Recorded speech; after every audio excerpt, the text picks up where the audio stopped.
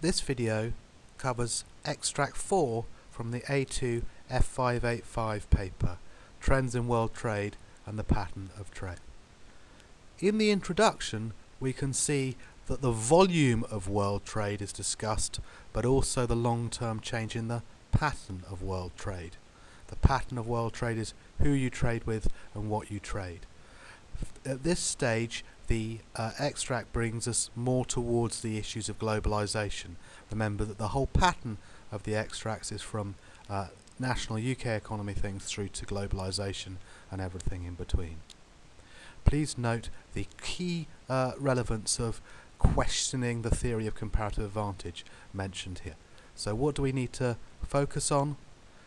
The fact that there is weak growth in trade recently, that the pattern of trade accounted between developed and developing economies is something we will examine. The regionalization of trade, which is referred to also in extract 3, is highly relevant, and the examination of the theory of comparative advantage. The volume of world trade.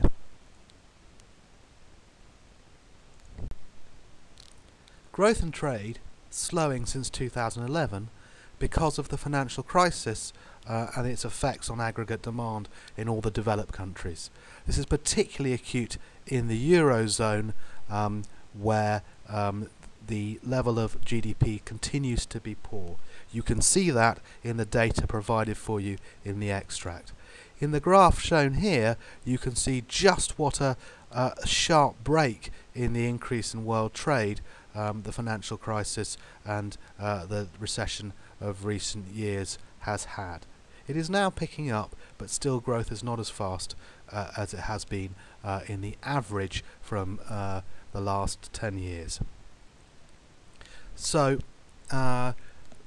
since the stimulus has been written, we can see that that trade is going to rise to about 3% in 2014, rise by 3%, and to about 4% in 2015. But that's still below the average of 1993 to 2013 of 5%. There are risks to that pickup in growth up to 4% this coming year from tension, conflict, and that sort of thing. At last, the EU has begun to pick up, but it's still very slow growth there, and so that affects trade, because of course if the EU has low growth, they don't have much money to spend on imports from other countries.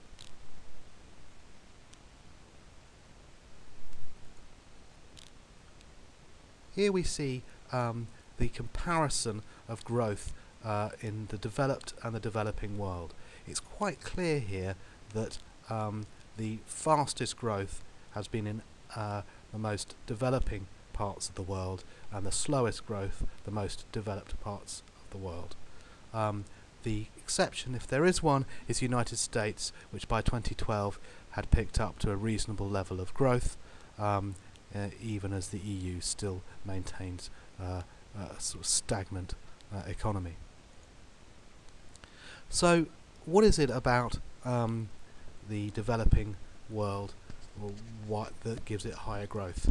Well, at the moment it's a bit shaky because of falling commodity prices. Many countries in the developing world rely on primary products, and oil prices have fallen recently, which will affect the value of their growth. But overall, you'd expect developing countries to have a higher growth potential. They have surplus labour which can be used and twinned with capital to make very high levels of growth. There's a lot of opportunity for them to pick up on newer technologies, and therefore for their GDP to go from low to high quite quickly. That's growth. China continues to grow very fast, if you think of the last slide, but but it's been growing fast for a long time like that because it has plentiful labour and has been investing very heavily in capital, so it can produce a lot. Its growth, though, is not that good at picking up imports from everyone else, so it doesn't always help the global economy quite as much as its weight you might imagine, because it is not a very open economy to imports. In the developed world, growth has been very weak, with the exception of the USA.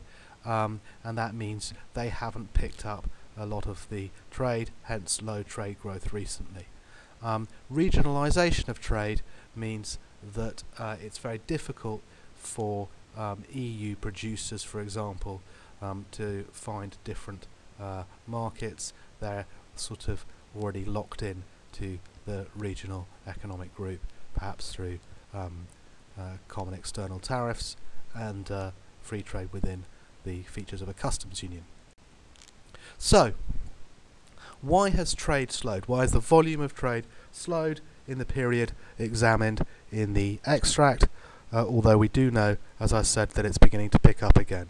Well, the shorter run main points are the crisis, low aggregate demand, austerity policies in European countries and Britain have reduced aggregate demand, hence demand for imports. So we're all spending less, so we all buy less from each other, hence lower trade growth. The Eurozone crisis in particular has been a real problem. Japan's been stuck into a rut of deflation for a lot of the last 20 years. They spend less, there's less aggregate demand, lower prices and so on. With deflation on the horizon in Europe now, this rut of low aggregate demand might continue. And indeed, some economists see this as a longer run phenomenon, the idea that there's no longer that much opportunity for innovation around, there's no surplus labour in developed countries. Indeed, the percentage of the population which is labour force is going to fall as the population ages over time, creating an idea called secular stagnation, which is that long-term growth is no longer likely. We now move on to the pattern of world trade. So often when we talk about trade, we talk about the volume of trade, how much we're trading, how much we're exporting, how it's grown, how open we are, how much the balance of trade. But here now we're moving on to talking about the pattern of trade. Not how much we're trading, but who we trade with and what we are trading. This is going to have a big impact on the kind of question they're going to ask in the exam, because it opens up the whole area of regionalisation versus globalisation in terms of the countries that we are trading with and other countries are trading with. And it also makes very relevant the question of comparative advantage, and is this the explanation of trade? Examining the boring bar chart 4.2, you can see that over the 20 years there's actually been no change in the percentage shares of trade that's just between the rich countries of the world, or trade between rich and poor countries of the world, or trade amongst poor countries in the world. The only thing you can really draw from that figure is the very low amounts of trade within developing countries. That's an area that they need to grow. At the bottom of this page you can see I've said there's an over-reliance on using developed countries as buyers of products. For the countries of the global south to grow a little bit more vigorously and stably, they need to develop plenty of markets and trade amongst themselves as well. It's something that certainly serves the EU and other developed areas very well. What is interesting though is the figures in the last 10 years. If you start from the middle figure and work to more recently, you can see that the trade between developed countries has risen proportionately more than the trade between developed and developing.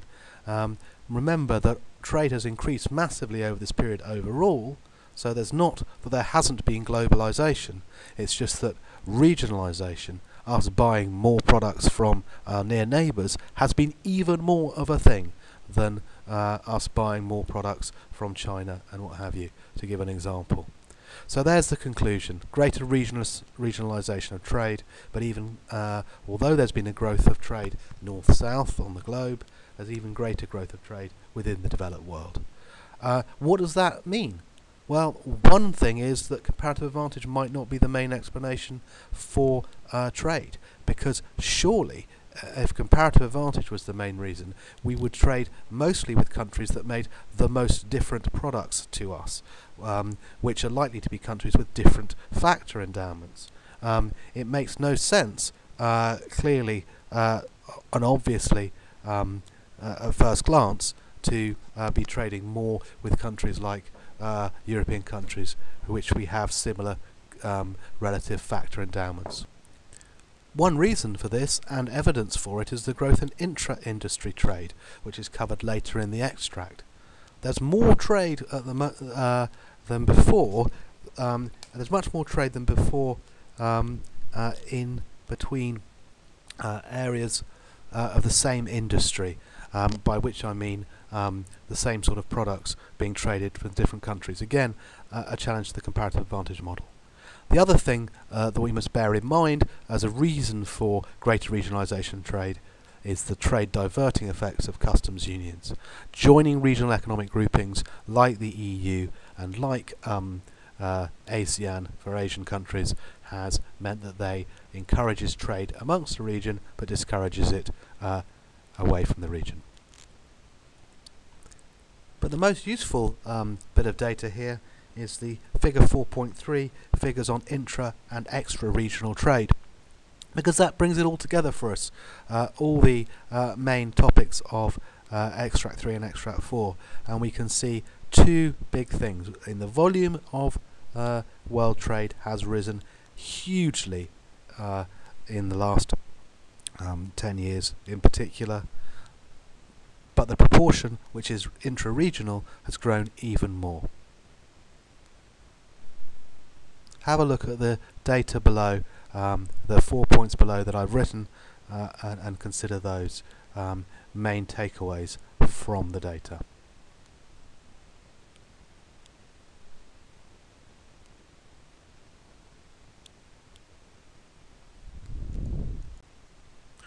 One thing you may have noticed is that the Europe figure says excluding EU intra-European trade.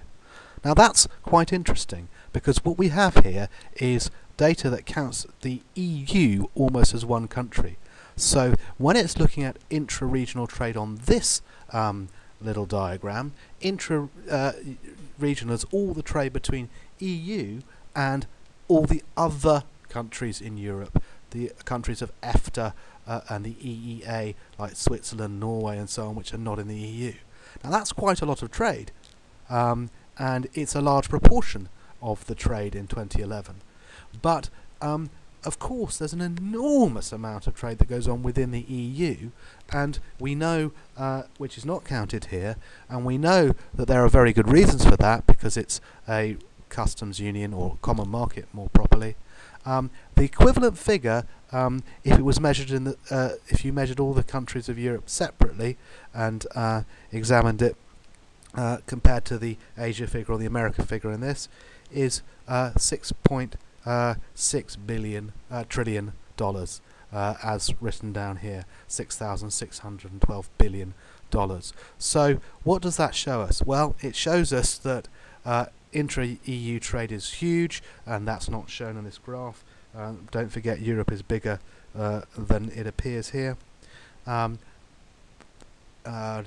also it shows you that even without the EU effect, being in the continent of Europe promotes a lot of trade. That figure there of 71% showing that there's a lot of trade within Europe, even if you're not within the European Union.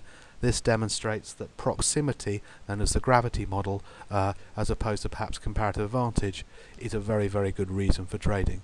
It makes sense. Low transport costs, common cultural norms, similarity of demand patterns and so on, but it's not the law of comparative advantage in particular that's driving this. One of the things that's been disappointing over the last 30 or 40 years is the low standard of living in Africa. Of all the developing parts of the world, it's developed least but was poorest in the first place, so that over 30-40 years, while incredibly poor countries of Asia have transformed their standard of living, you haven't seen the same in Africa. The good news is that that's beginning to change.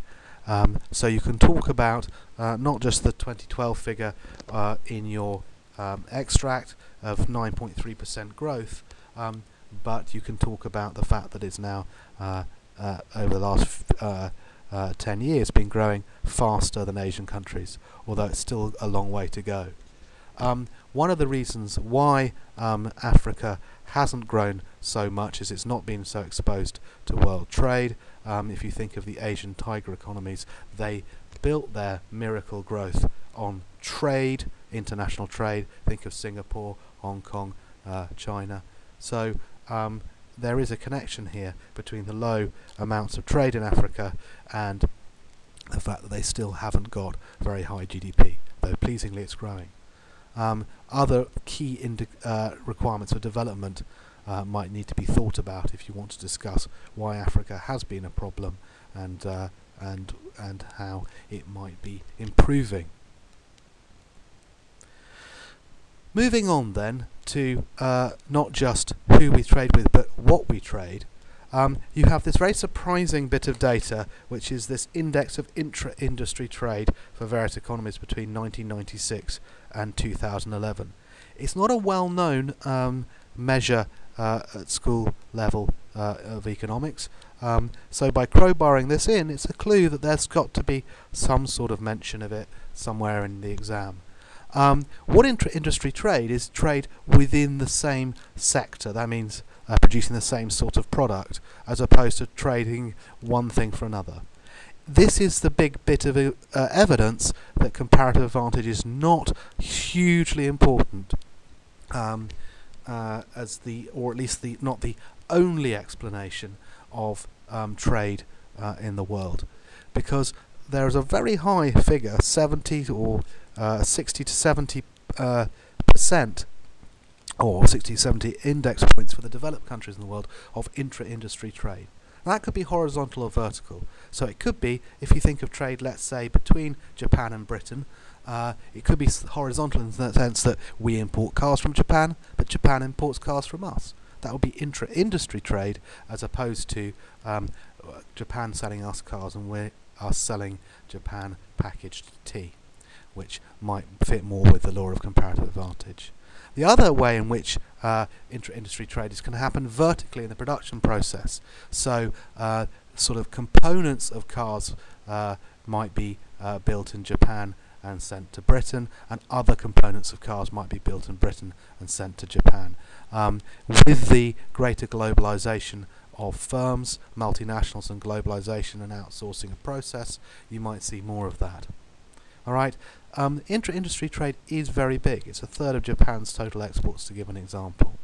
Either then, as I said, this makes comparative advantage less important, or it's just possible that what it means is the law of comparative advantage is working at such a subtle level that you might have a comparative advantage in one sort of car and another country in another sort of car. One country, like, for example, the iPhone is often cited as a very globalized product. You couldn't say that China has a comparative advantage in electronics, or America. Some parts of the iPhone are made in America, it's designed in America, it's assembled in China, other key parts are made in Germany, other key parts in Japan, other in South Korea. All seem to have firms that specialize in that very, very minute subset of electronics that does various parts of the iPhone. It may also explain why intra-regional trade is growing, because of course if you have more and more trade within similar industries, that'll likely mean more and more trade between similar countries, and those similar countries are often within the same region. So if you have more growth in cross-European firms, for example, I always think of a Lidl, one of these supermarkets that's big across Europe, and the more time goes on, you see more Europe-wide businesses. As they trade with each other, that'll be often, and within their groups, that'll be intra-industry trade, and also intra-regional too. For more on the intra-industry trade issue and how this is measured, that index, it would be quite good, I think, if you could drop the name of the Gruber-Lloyd index, I think it's called. Then the Grubel-Lloyd index, then have a look at this video that I made on it.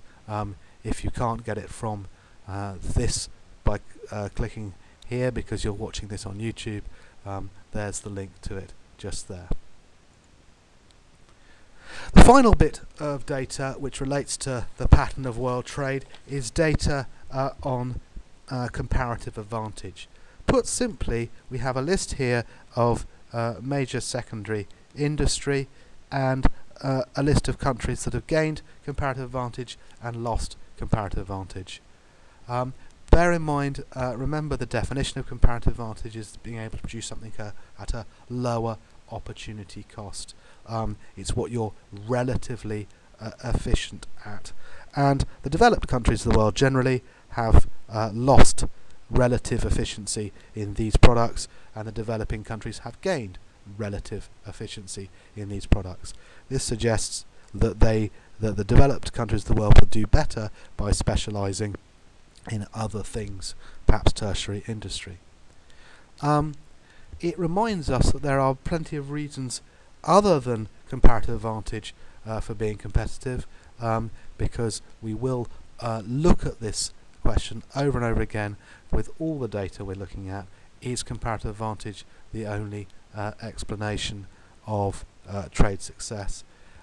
Reasons other than comparative advantage, to revise them, are you a member of a trading bloc, a regional economic group like the EU, which takes away your trade barriers, much more likely to trade there than not. That's the regionalisation point yet again. There's all sorts of reasons to buy products from abroad, which aren't just to do with their cheapness. It's because you like their brand, their name, the country of origin adds to the prestige, and all other aspects of non-price competition. One major reason why you might be competitive, even if you don't have a comparative advantage in something, is if the exchange rates move in your favour and become weaker. That's obviously going to make you more competitive, and arguably that's the route that China has made to break into a lot of export markets by continually managing down the, or rather preventing the excessive rise in the value of its currency, the renminbi, the yuan, by manipulating the exchange rate. Relative inflation rates affect competitiveness. The lower inflation you have, relatively speaking, the weaker your real exchange rate and the cheaper your products are. And there are all those other things covered a little bit in Extract 2, actually, in the World Economic Forum's competitiveness index, of the sort of qualities a country might have in terms of infrastructure support, lack of regulation, and stifling bureaucracy, good institutions and good conditions, which make a country not only better to locate your business in, but more competitive because you can produce better quality products or produce them more cheaply because of the quality of your production processes. Bear in mind this comparative advantage data isn't theoretically deduced and calculated. It comes from something called real comparative advantage, and what they're just looking at is the percentage of trade that the countries listed here contribute compared to the percentage of trade that product is in the world as a whole. So if their figure is greater than 1, when you measure that, then that ratio, then you can see that a country is more than proportionally producing that kind of product, and therefore it's deduced from that that they have a comparative advantage.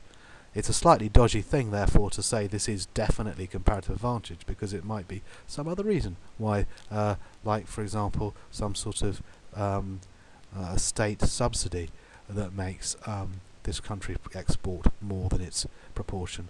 But that's the data anyway, reveal comparative advantage. The exception, I suppose, is France in manufacturing, slightly surprising, but by and large what you've got is predictably the developing countries gaining comparative advantage in manufacturing and office and telecom equipment and machinery, and the developed countries are losing comparative advantage. That's not really that surprising, because if you think about it, that's pretty much what we mean by development, or at least certainly what we mean by industrialization. So, we have this question running through the whole piece: is comparative advantage a good predictor of patterns of world trade? we have plenty of evidence either from regionalisation, the large amount of intra-industry trade, and the figures from comparative advantage that you could bring into an essay as evidence that it is not a brilliant predictor of the patterns of world trade. What might be a better predictor? We'll have a look at extract 3 again and think about regionalisation and all the widening and deepening of regional economic groupings, promoting that, and all the other reasons I've given you why you could be competitive without having a comparative advantage in particular. Set against that, you could easily say ultimately